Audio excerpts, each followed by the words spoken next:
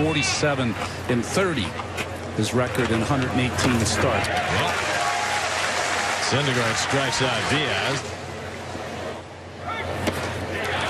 Mixes in another slider and strikes out Garneau. Well, what I've noticed so far with the slider, Ronnie, and I think you'll agree, is the down tilt on the breaking ball. It has got good sharp down break. It's not flat. It doesn't break horizontal. And a chopper for Rosario to handle. And a very effective second inning for Noah Syndergaard. He sets the side down on just 9 pitches for the second straight inning.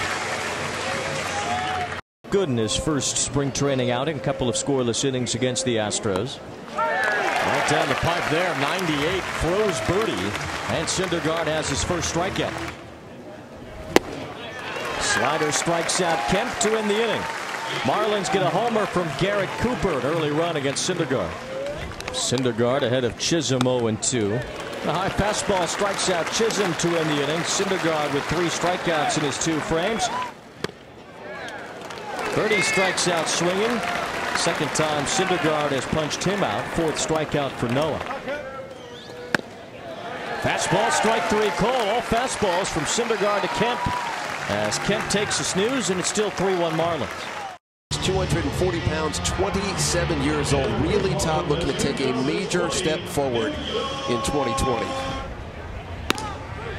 And a call, 3rd strike, 98. The fastball from Noah Syndergaard, and Michael Brantley sits down, so 2 up and 2 down here, top of the 1st. And a call, 3rd strike, 98. The fastball from Noah Syndergaard. Back-to-back strikeouts, 3 up and 3 down. That one catches the outside corner, and Mayfield looks at a call, 3rd strike. Syndergaard, back-to-back strikeouts. Nasty slider right there, and it fooled Springer. Noah gets the job done right here, but I think if you asked him, that's not where he wants an 0-2 pitch. A little bit too much of the zone, a little bit too high in the zone.